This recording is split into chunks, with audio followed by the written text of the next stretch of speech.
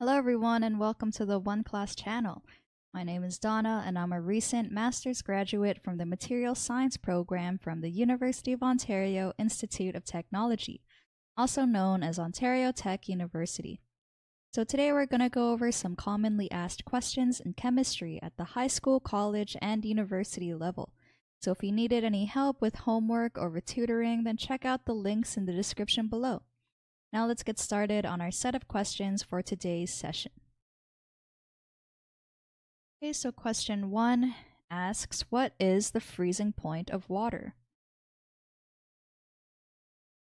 Okay, so the freezing point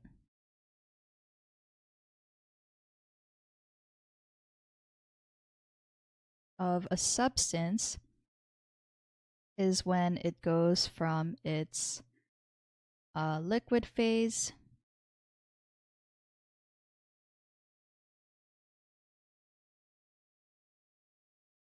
to a solid phase,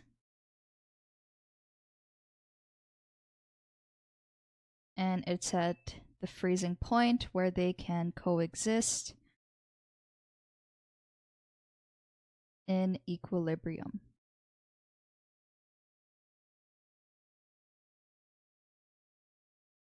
So for water,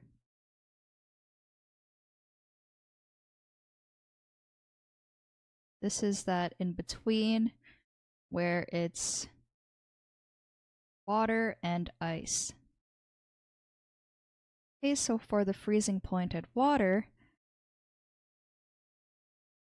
it is 0 degrees Celsius.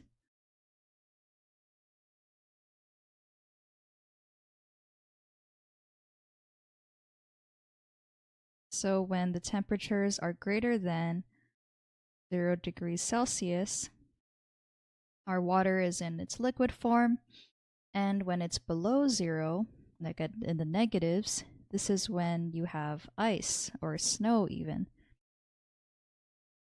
And the junior tutor said that the freezing point is defined as the temperature at which solid and liquid phases coexist in equilibrium. The normal freezing point of a substance is the temperature at which a substance freezes at 1 atm pressure. This can be co-defined with melting point of a substance, where the substance changes from a solid to liquid. Every substance has its own freezing point, determined by experimental observations. So for water, the freezing point is at 0 degrees Celsius.